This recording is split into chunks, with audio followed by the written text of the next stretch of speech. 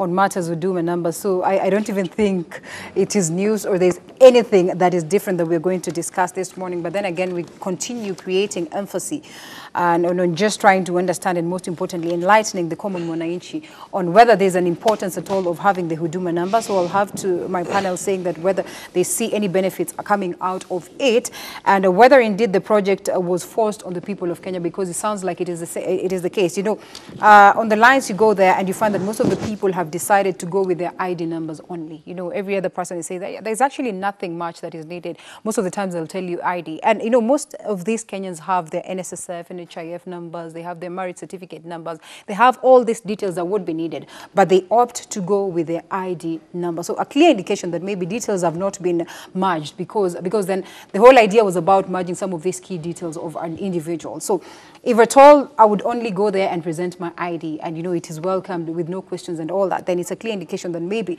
this has not served the purpose.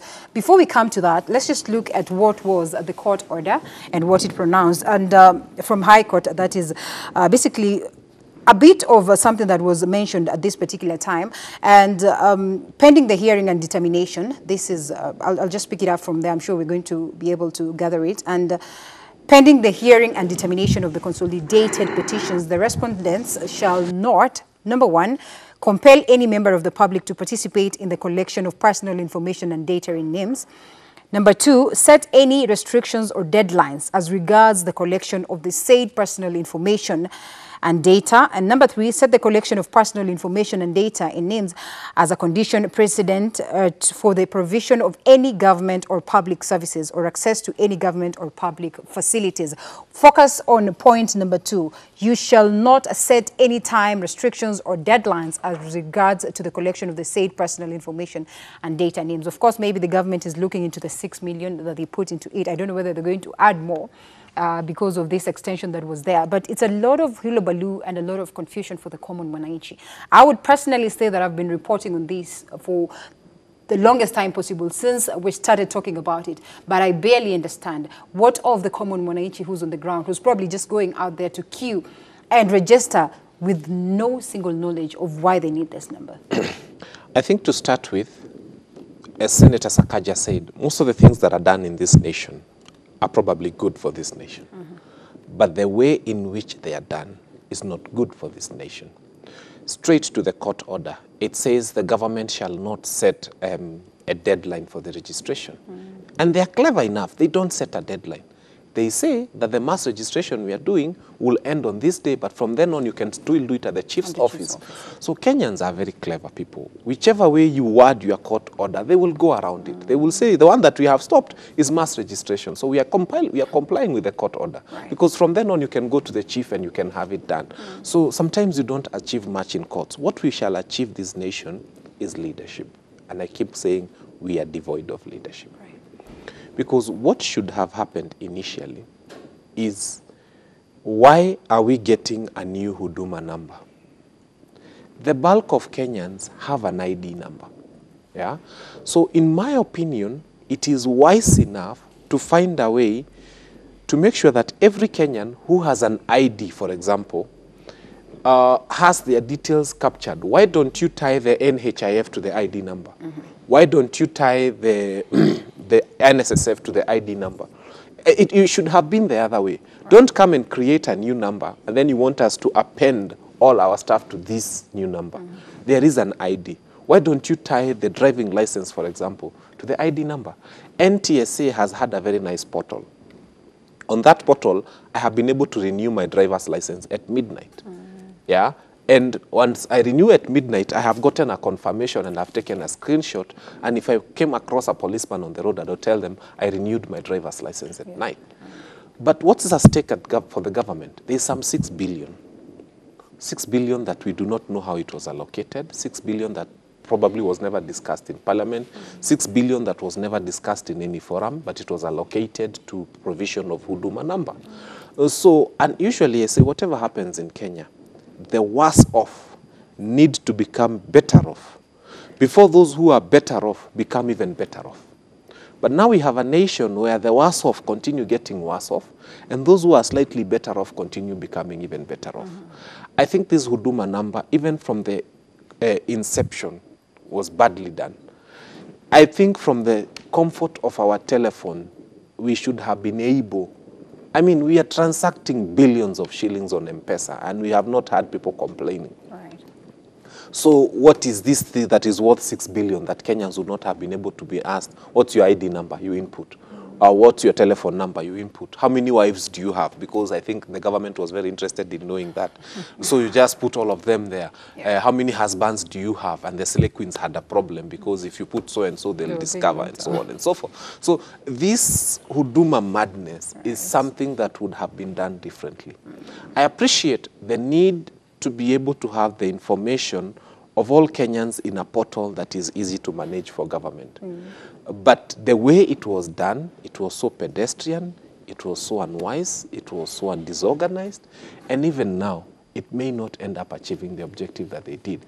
Because I remember once I was done, I would have expected to be issued with a Huduma number immediately. Right. I was given some waiting card, which tells me there's some manual process that will go into keying in. Probably my thing will come out saying I have 7 wives and 14 children. I do not know. Then we have to go and correct. It's not a bad thing to be given a big family. So I think this thing is good, but the way in which it has been done is horrible. Yeah. Speaking of the way it has been done, just going to the practical bit of it, it was terrible when I was trying to queue to get this, the numerous guys who were there, the Kenyans were, all over these officers. The officers did not have places, specific places to put up their desk and all that. Yeah. I mean, I wish it was done as though, as the way, we normally do the elections, there's some level of security provided for these officials and all that. I mean, it was terrible where I was, and I was looking at that and I'm thinking, what was the government thinking? Why hadn't they put on, some of the crucial things that would be needed in terms of protecting these people and ensuring that there's some level of sanity at this particular point? So, Doc, coming to you, generally speaking, probably this would be a good thing. Maybe just to pinpoint what would be of benefit to the common mwananchi, so that at least we say, after all, we've not lost it all. To the benefit of common mwananchi, could be zero. Ouch. But you registered. What really motivated you to? Well, if you're in Kenya, this is an advice to citizen. Most of the time when you hear government agendas, as much as you resist them, you don't kick against the gods. Yeah.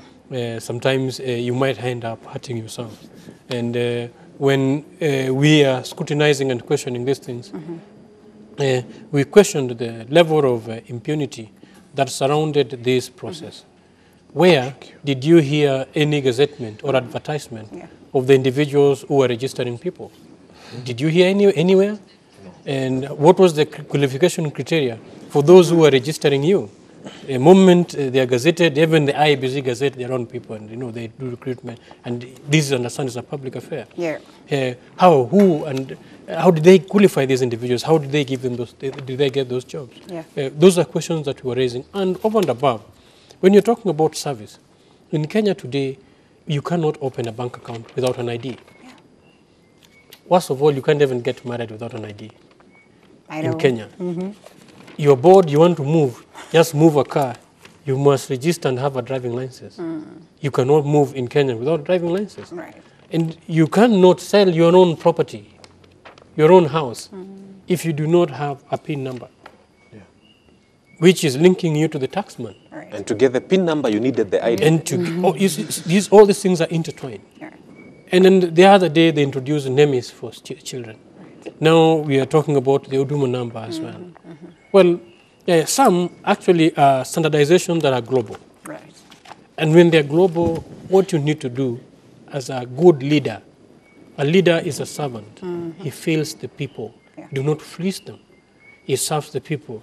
You do not sacrifice them. You understand them. You walk along with them. You do not abuse them. But the moment you get your own concept, and as a bully, you just come talking down at them. I wonder, Bwana Matiang'i, because some things, these are the things I'm seeing also in education docket, where Uhuru has had the president of picking some arrogant, bully-looking people who talk with no humility, actually lacks understanding and knowledge. The moment you start talking at people like that, even if the concept was good, they will resist it. Yeah. Because when you're looking at the actual beneficiaries of this entire process, It is as people who will be maintaining the hardwares, people who are managing the softwares, and also the companies who applied for those software management and hardware provision. We've had questions with them. Or to move for Bangor 2017 election, and took Kenyans at actually the time need of the needed moment, the hour where we needed it. They were sleeping in France.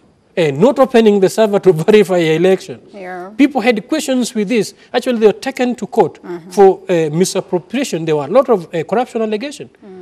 Do you conclude, Doc, then, sorry, let me just cut you short. Do you conclude then that we're going to have a half-baked process? Because in the event that Kenyans do not understand the essence of this, and then they eventually decide to give minimum information to the government, in the sense that they would just go with the ID and, you know, overlook all these other documents that are needed to be presented. We agree that probably the government has all this information. But then again, if Kenyans, you know, just come with very little or minimal information as from what is expected, does it then mean that the entire process will be just a sham? Or it's just going to be a half-break process that is not going to meet the target as expected by the government? That's the fear, based on the questionnaire, based on even the personnel that they employed, because some will just qualify you and pass those things without proper filling of that entire questionnaire that they're giving you. And there's some things that also they are asking for, which needed people to get time to prepare themselves. Yeah. Some people probably did not have birth certificate. Some people had challenges with this and that. And for you to get all this in order, if you are not having, you know, the process of getting a birth certificate is not an instant thing. Yeah. So all those could be a challenge that might mar the entire exercise. But yes, it needed to also come from bottom up. Yeah. If it came from bottom up, owned by the people, it would be very easy. And one thing I agree with him also is that there are other methods. Because if you consulted widely, you could have adopted the technology approach, where you just go and key in, and yes, it generates your details, and you get what you want, as long as, you know, it is well structured. Even the way we are doing, we've been paying our taxes online. Sure. But allowing Kenyans to stand in the rain, to me, it boils down to abuse. To miss work. Abuse of power. Yeah. Exactly. You're getting out of your businesses on something that benefits you not.